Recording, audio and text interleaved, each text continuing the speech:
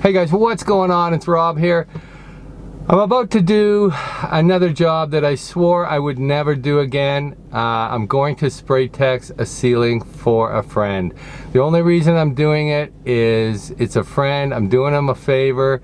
I have the equipment and he's asked me to go ahead and spray a textured ceiling for him. He's decided to go with popcorn, which is a Snow-Tex product, and I can't believe I'm doing it again. It's not terribly hard. It's just a very dirty, messy job. So this is what we're starting with. Brand new, fresh drywall. We're gonna be spraying all these bulkheads.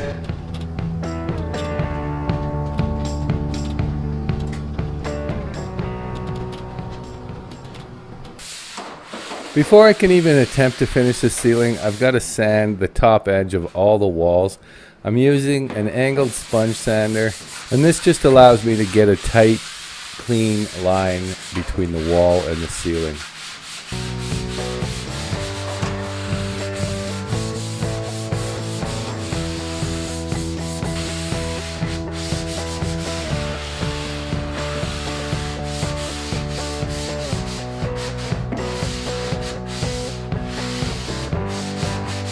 Okay, so now that all that sanding is done, we've sanded the whole top edge.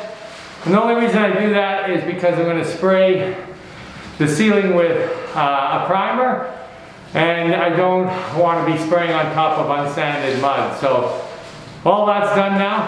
Now I'm going to go ahead and prime all the ceilings, and once that's dry, then we can poly all the walls and go ahead and spray-tex and do the finish on the ceiling. I'm going to be using an airless sprayer to prime the ceiling.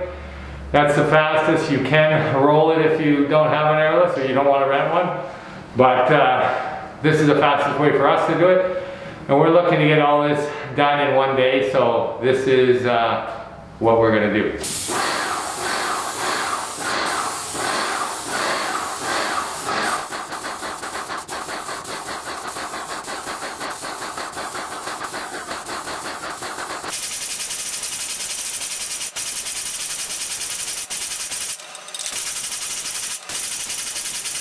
So one thing I want to mention here, any of you governments that are listening, this is really unfair that all of the N95 masks are allocated to the hospitals where we're located, and we're forced as contractors to wear these medical masks in crazy dusty conditions, and down the road you're going to have huge problems with people that are in the trades that cannot get the proper equipment because you've allocated all of the PPE to hospitals and the stores are not allowed to purchase the N95s. I think it's wrong, and I think you're going to have some big problems a few years from now when you got a bunch of guys that have been inhaling dust and insulation dust and drywall dust and all that kind of stuff because of this so-called pandemic. Now I'm just laying out all the poly to be hung on the walls, getting it all laid out along the walls. I find this is the best way to do it, and here we're just using a simple office stapler to staple it up.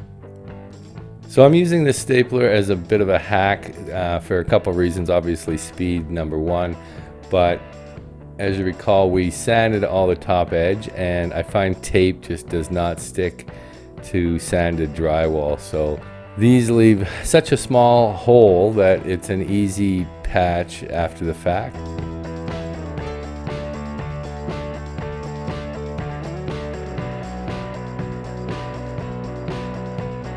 So much easier using a stapler rather than tape. It leaves a 1-inch gap on top that you can easily scrape the spray-tex off with, and you basically just open up the stapler, staple the plastic to the wall every 3-4 feet, and that's enough to keep it up there while you spray-tex the ceiling.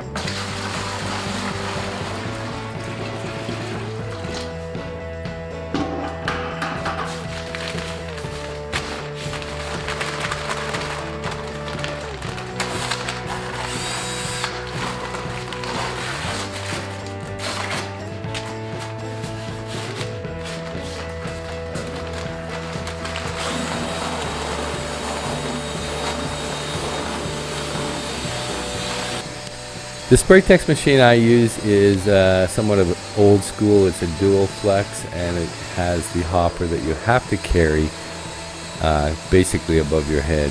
So this is about the consistency you want that. Pretty sloppy because it does have to come out of the hopper and spray up nicely, so that's about the consistency you want.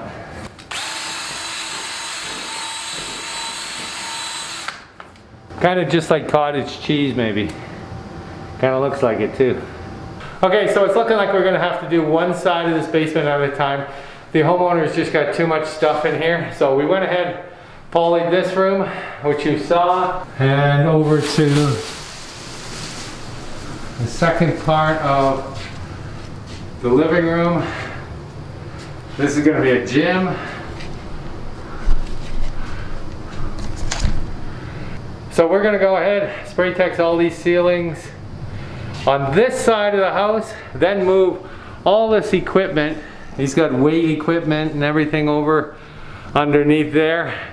Gonna move it all onto this side, and then we'll go ahead and poly the other side and finish that off.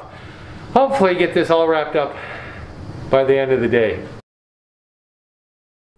So anytime spraying popcorn ceiling or snow-tex ceiling, you always want to go one direction, then go back into the same space and do the opposite direction, and that will give you a full coverage on the entire ceiling.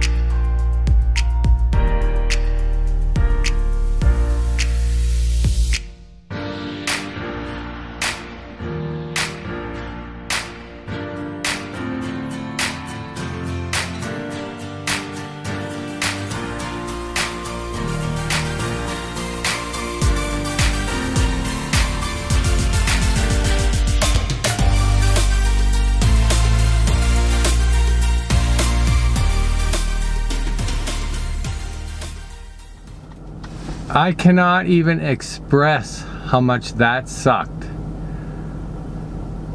I said it before and I'm gonna say it one more time. I am never doing that job again.